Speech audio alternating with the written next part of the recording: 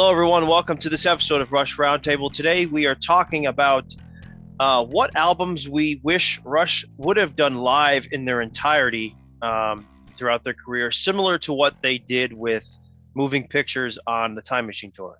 They opened the second set with Moving Pictures for its 30th birthday, and we thought it would be a cool idea to each pick an album, maybe two, time dependent, and share what tour we wish Rush would have played that live on in its entirety. Now, this idea I pulled from Reddit, so a while back. So credit to the guy on Reddit. That rhymes. For whoever that was that came up with this idea, I pulled that from that guy or gal on Reddit. So we're gonna start with Jim in the top left. Go ahead.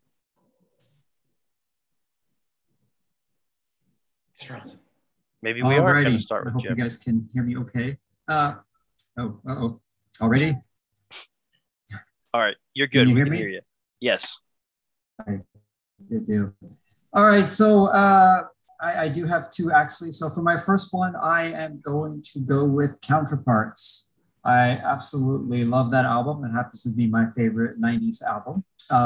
And I did see the tour, but of course, they did not play, I think it was Cut to the Chase, Alien Shore, Speed of Love, and Everyday Glory on it. And Alien Shore, Speed of Love, and Everyday Glory are some of my top songs from that album itself. So that's why I want to hear it.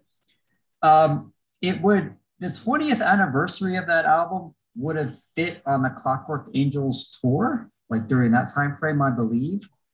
I don't know if they logistically could have did it on that tour because they did play almost all of Clockwork Angels, and it made sense that they did that because that's a concept album. They had the string ensemble. I mean, all of that made sense. I would never want to take Clockwork Angels away because I absolutely love that, and it was filmed in Dallas, which is where I live. So that's totally awesome. But I would love to hear Counterparts in its entirety. That'd be pretty awesome. Now, that was, I know you mentioned the Clockwork Angels tour, but Counterparts tour was filmed, right? And then it got scrapped due to like audio issues, or that's what I heard. Yeah, something. Yeah, because you could go to YouTube and find clips. Yeah, you can find the bootlegs on YouTube. Yeah, but I think it was scrapped. Yeah, they didn't do Between Sun and Moon on that tour either. They didn't pull that out until Vapor Trails. Oh, that's right. Are you sure? Yeah, positive. Okay. He seems pretty sure. He seems like you were pretty sure for a second there, Jim. Well, I know it's been played because when I saw them do it in Dallas, Getty introduced it. Said here's a song. I guess he said here's a song from Counterparts, and yes, there is a lake between the sun and moon. It was on the. Yeah, it was. They definitely did it because they definitely did it in Rio, right? So yeah. Yeah, cool. Wow, those four songs. Hartford. Cut to the Chase, Alien Shore.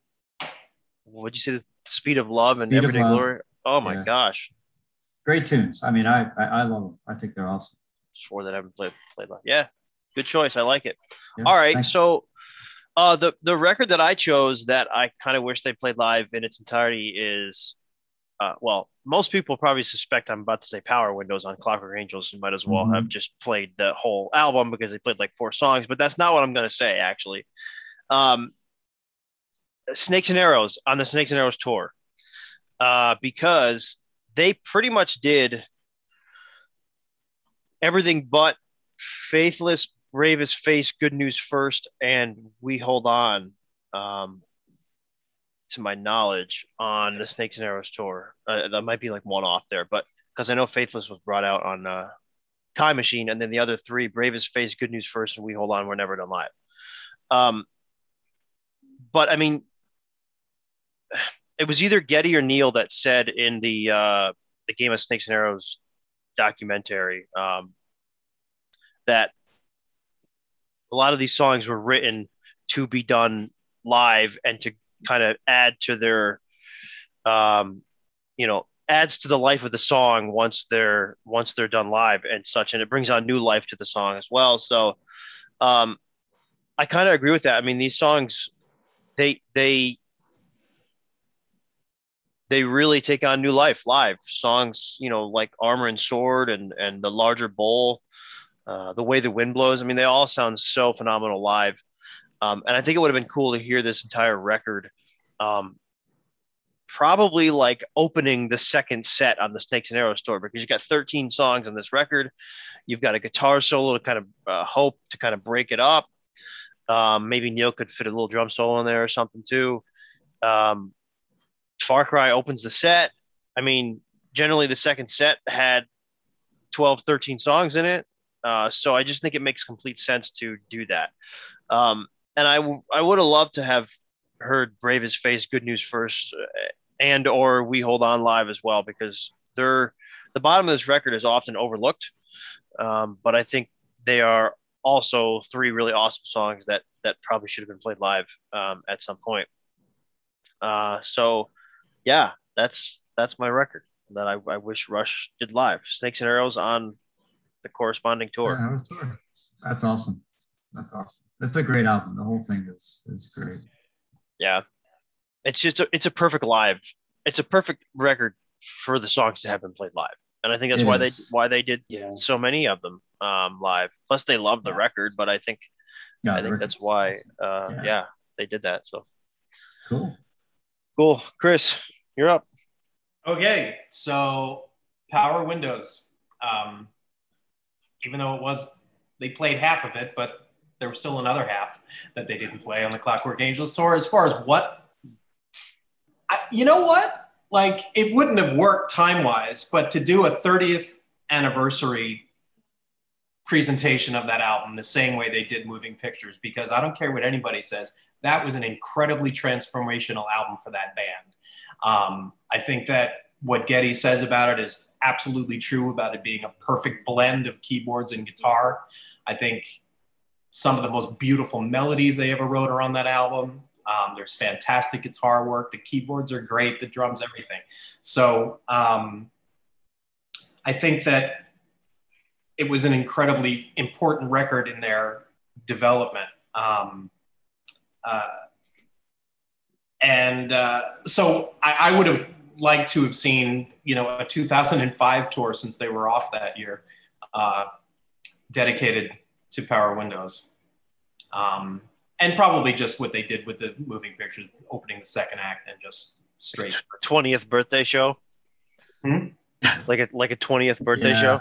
So it would 30th, wasn't it? Oh, 20. You're right. Yeah, 2005. Yeah. Right. Yeah. 20. My math. Yeah, I would have loved to hear a Motion Detector live. I think that's the only song they never played live from that album.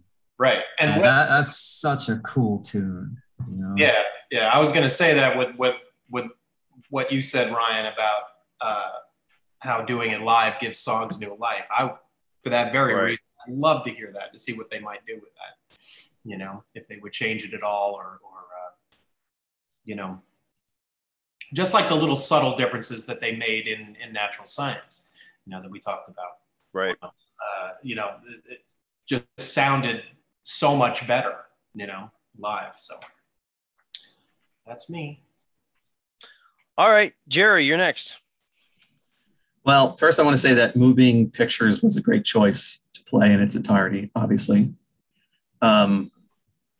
And I would like to have seen them do Grace Under Pressure in that same type of vein.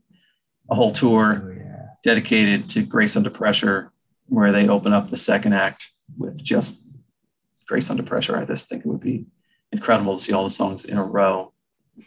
That's awesome. Just like they did, because Moving Pictures was so fantastic to see that played all in a row. So I saw Springsteen do Darkness on the Edge of Town in its entirety, and I wish more bands would do it, actually. But Grace Under Pressure is just such an oddball album, I think. Placed where it is, and songs are an interesting mix of, Alex's new guitar antics with his whammy bar in his whammy bar period. Yeah. So that's why. The introduction of Neil's electronic drums was on that album. Yep. So all those songs were played live at some point. At some point, and a lot of them were played on the Grace Under Pressure tour. Am I? Yeah, they were. Correct. Yep. They played everything. Yep. I mean, in the show I saw was right after they dropped After Image, so I saw like one of the first few performances of I think was it The Enemy Within that they added? No, couldn't have been that. It was Red Lenses or something, probably, right? Or was that Red Lenses was played? No, I can't remember what they did, which one it was, but seeing it in sequence is really the key, I think. Yeah, for sure. Yeah, that's cool. I almost peed when they played Body Electric on Clockwork Angels. I just that was so awesome, man. So awesome. That was. That's a great choice. I love that choice. Yeah, that's a good choice. Very good, very good. All right, Adam. All right. So it was between Permanent Waves. Let me put it this way. You're gonna have the opportunity to go a second time because we're doing great on time. So sweet. Okay. So I would say then I'll go with first one I would say I would want to see is Hemispheres. Because I mean the last three on that album were played pretty consistently. But seeing Book 2, Cygnus X1 Book 2 would have been so incredible. I understand why they didn't, because at the time it was recorded, it was too high for Getty. And I don't think his voice would have hit it, but if he would have had to tune it down like in full octave. You know? But I think if they had done that on the R30 tour, I think it would have been really cool, because it would be getting close to the 30-year anniversary of the album, and Getty's voice at that time still they pulled out By Tour in that tour, and he was still able to wail pretty well, but I think it would have been really cool to see them pull out something so technically challenging at that time.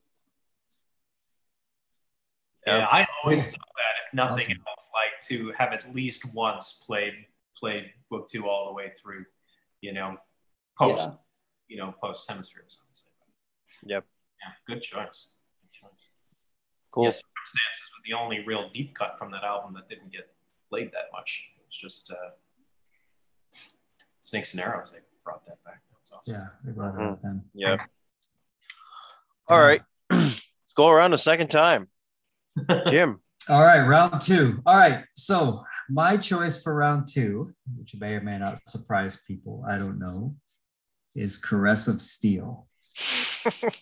That album, needs to get more love. It really is a great album. And the reason that I want to hear it, because I've heard Bastille Day a bunch. I've heard Lakeside Park, and Lakeside Park's my favorite song on that album.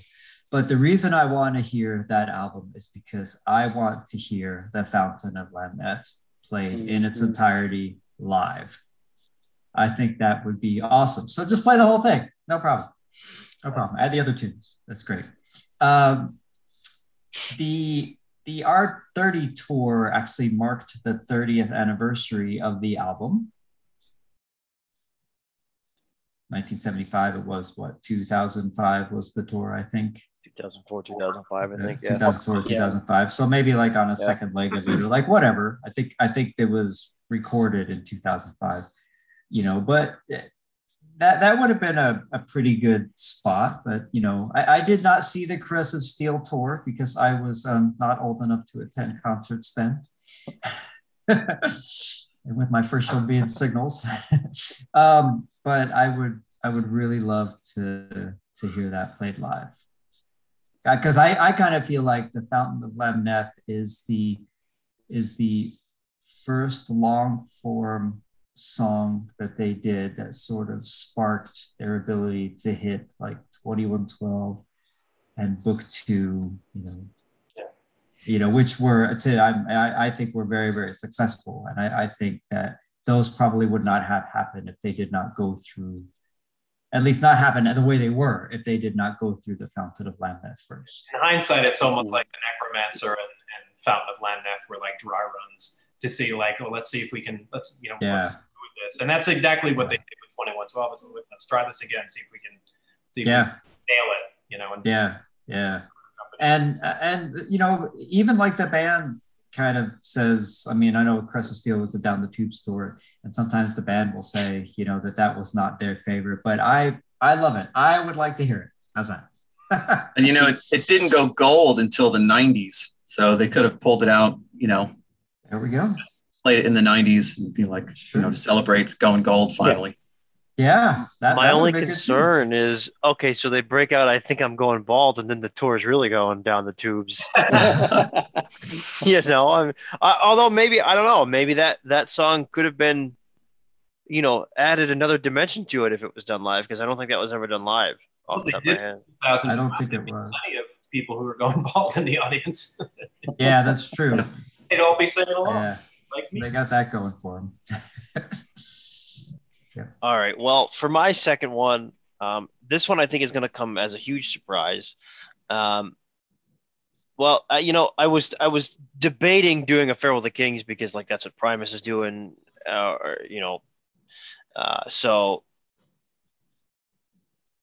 that could have been done as an anniversary thing, but I decided to go take a completely different route, and I'm going with Hold Your Fire, being done on the corresponding tour. So that would mean that you would have seen it on a Show of Hands, right? So a Show of Hands has 14 songs on it. So I'm assuming that's what they had in terms of time. I would assume they probably had an opening act. I don't think that's every song on the tour, though. I don't think those albums included everything. Okay, you're probably right. It's been a long time since I listened to that, but okay. I can pull that up in a second, but I'm just thinking, like, I feel like a lot of people hate on Hold Your Fire, and I feel like with Hold Your Fire, it's like there's like half the tracks people absolutely love, and then like half the tracks people absolutely hate, right?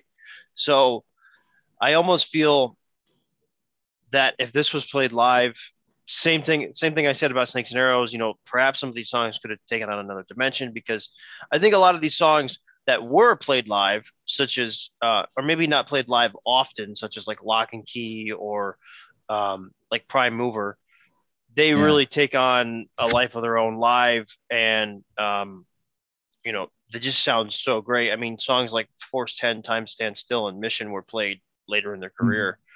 But I just feel that this record often gets super overlooked, and I think it would have been cool to have seen a lot of these songs played live, and maybe people would appreciate it more. And Tai Shan, just because Jerry's here, I would love to have seen them play Tai Shan live.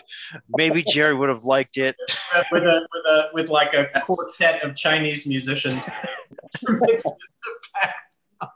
It would be a bathroom break. You get the quartet surrounding Jerry, so he watched the show. Box me in. I had great seats for that show for the Hold Your Fire tour. So, within like the first 20 rows or something like that. Oh, sweet. And I would have gone to the bathroom, I think, if they played Tai Shan, even. Oh, that tour in Buffalo. On the right there, I would just walked right away from them. Shame. I will say that. You to your chair. Yeah.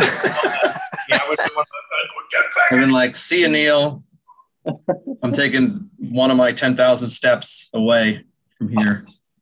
Oh no! The bathroom. Oh man! No. Up these 10,000 or 7,000 stairs here. Whatever it is, however many. I don't even know how many thousand steps it is, because I haven't listened to the song in so long.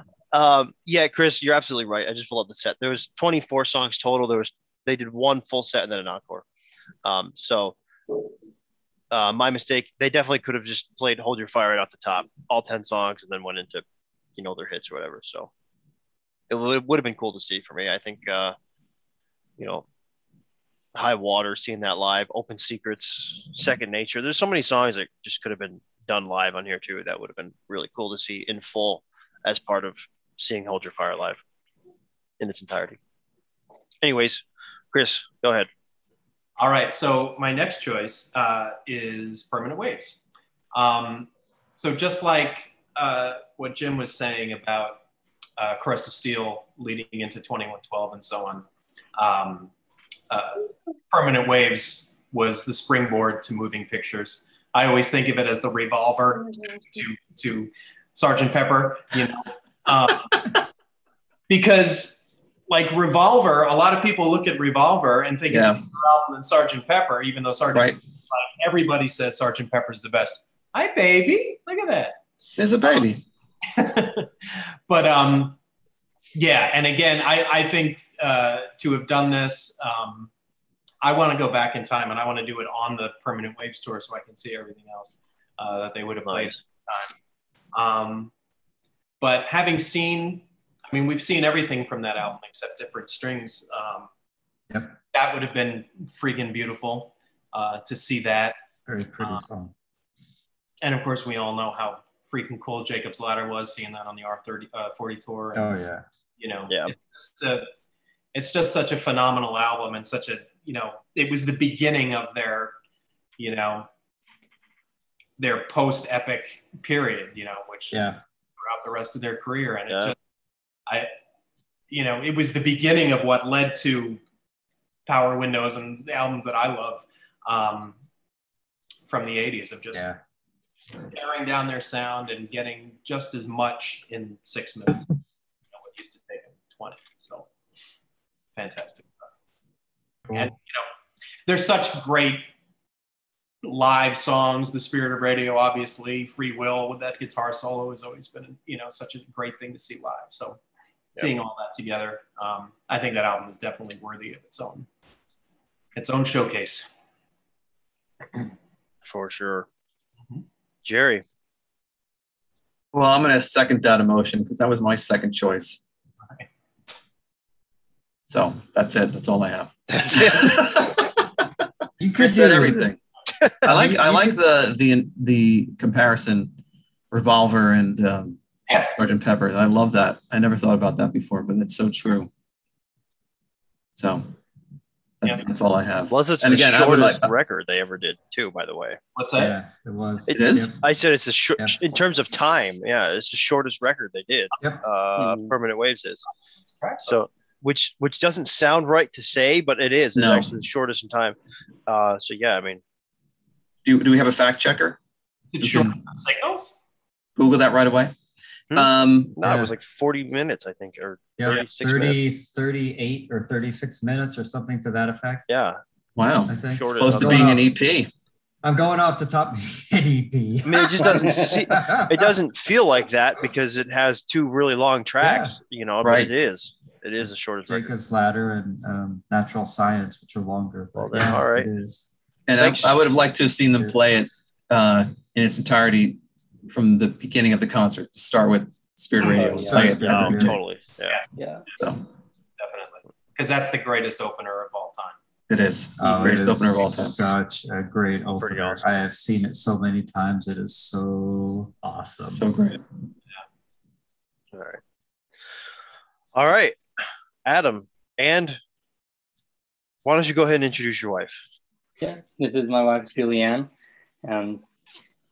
Wrangling some kids before now, but she's but I guess we can start with her Opinion. What album you would like to see live. And she unfortunately was never able to go to any concerts. That's right.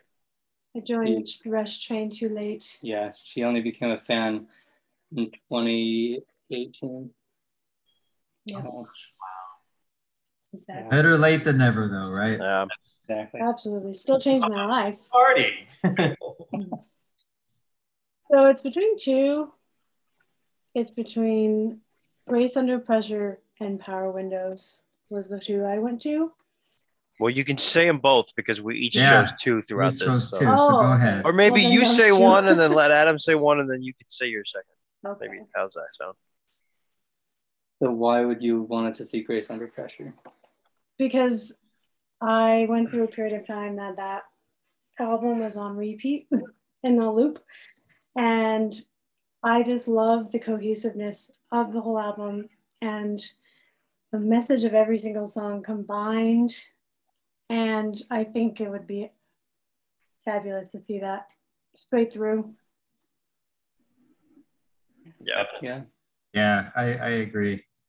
I would love to. I guess I actually have seen every song performed, but I would love to see that live in its entirety. That's one of my favorite albums. Yeah, there it is. So yeah. That's And I could awesome. have a tattoo artist there to get tattoos of Grace Under Pressure tattoos, like during the concert. During the There's a show. little added, at the merch table. The Devoted. merch table. $100. Grace Under Pressure Yeah. tattoos. That's a great choice. I love it. So my second choice was going to be Permanent Waves as well. And with Jerry, best position I think would have been start of the concert. But it was really close between that and Signals. So for my second pick, I would say Signals, seeing that. And I think seeing that on the Presto tour would have been pretty sweet, kind of bookending like where they started their journey through the 80s and then with Presto kind of being their new sound. I think it would have been kind of cool to see like two sides of the coin, start and finish of their sound of that time period. Oh, cool. Yeah, I like that. Yeah, because Signals was kind of like the beginning of the heavy keyboard era, and Presto the beginning of the end of the keyboard era. Yeah. Mm-hmm. Yeah, there's still some stuff on there, but yeah. That's an interesting idea. I like it. Cool. That's awesome. Yeah. All right. My second one. Well, I guess next in line. I didn't plan it as this way, but I also chose Power Windows as one that I would love to hear straight through. By no reason other than I just love it. Like I don't have these deep reasons. I just think about the albums that I listen to straight through most often, and Power Windows is one of those that I could listen to over and over. And I have nothing else to say besides that would be so cool. It would be so great to hear That's Emotion awesome. Detector live too, as part of it being done in full. Yes. I mean, such a shame that one never got played live. I know. To hear that in a big arena, that first. Oh man. Yeah. Yeah. Yeah. Or outside, like hear that at an outside venue, like Jones Beach or something, or Saratoga Springs. Just echo. Oh my gosh, it'd be great. All right. Yep. Cool. Yeah, those watching, let us know in the comments what record you would have liked to have heard from top to bottom in its entirety on any tour, similar to what they did with Moving Pictures on the Time Machine tour, and we'll discuss with you in the comments. So with that, we will wrap. Take care, everybody. Bye.